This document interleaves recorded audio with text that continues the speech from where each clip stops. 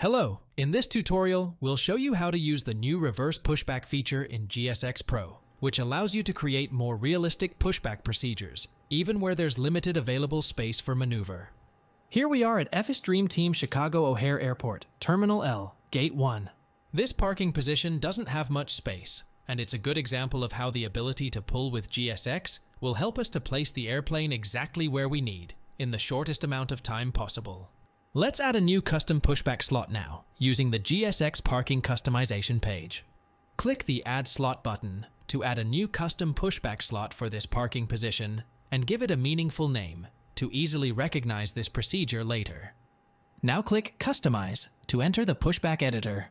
When the Pushback Editor starts, the editing cursor starts by selecting the airplane shape. The editing cursor can be moved using the arrows keys, and if the Shift key is kept pressed at the same time, the cursor will move faster. As you move the cursor around, you can see green arrows showing the path, offering a preview of the procedure. This path is a faithful representation of how the curve will look like during the actual pushback, because it uses the same calculations, and it considers both the airplane and the tow truck wheel's distances, and whether the tug uses a tow bar or not. Let's say we want the pushback to end here, just outside Gate L20. Using the drone camera view, we can easily perfect our alignment with the scenery ground lines, which is way easier to do when the view can be freely rotated on the actual 3D scenery. This is also useful to better check for obstructions. Here, we can see we'll have a problem. The path is not a nice and smooth curve, and when it's interrupted like that, it means it's not possible to calculate a good pushback, given all the constraints of the airplane and tug system, and end up in the position we wanted. We surely need an extra waypoint to control the path more precisely. Let's add one by pressing F6.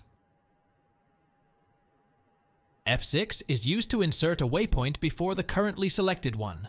Since we just started, there are no waypoints yet, so the currently selected waypoint is the airplane end position marker, which represents the end of the pushback. Pressing F6 will insert a new waypoint before, which in this case means between the end and the start of the pushback. The initial position of the new waypoint will be halfway between the previous and next waypoints, but we can move it in the same way as all the other waypoint cursors.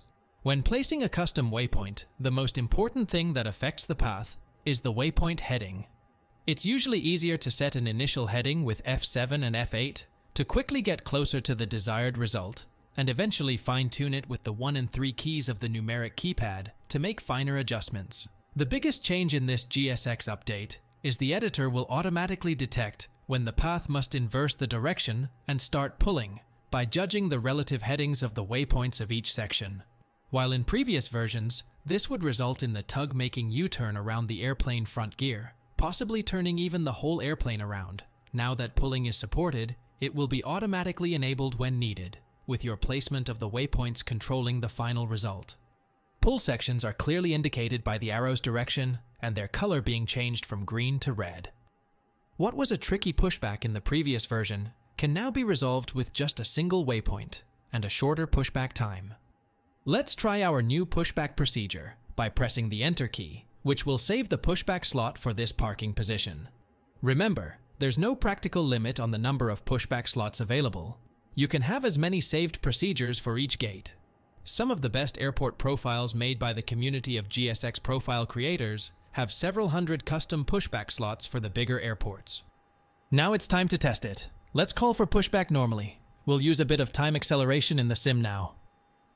As you can see, the GSX pushback menu will show our new custom pushback slot with the name we chose before to make it easier to recognize it.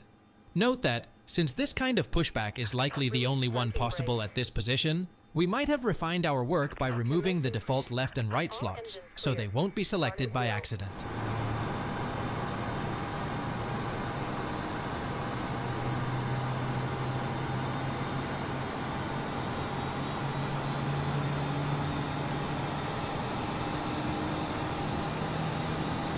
Now we have reached the turning point where the pushback tug will invert its direction, and the driving seat of this tow barless tug is rotating to make it easier for the driver to see the road ahead when going in reverse.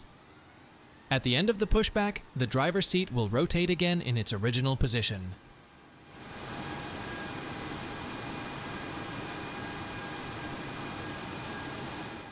At the end of the pushback, the driver's seat will rotate again in its original position. Set parking brake. Waiting your confirmation for a good engine start. By using a combination of push and pull, we reached the position we wanted, using a shorter route compared to what was required before. Cockpit to ground. We have a good engine start. Please disconnect. Unlocking gear. Tow truck disconnected. Bypass pin removed. Left is clear. Right is clear. This was a simple example, but we can't wait to see what our community of profile creators can do with this new feature. The reverse pushback feature, it's a free update for all users, and it is available for all GSX versions. GSX Pro for Microsoft Flight Simulator, and the classic GSX for FSX and P3D.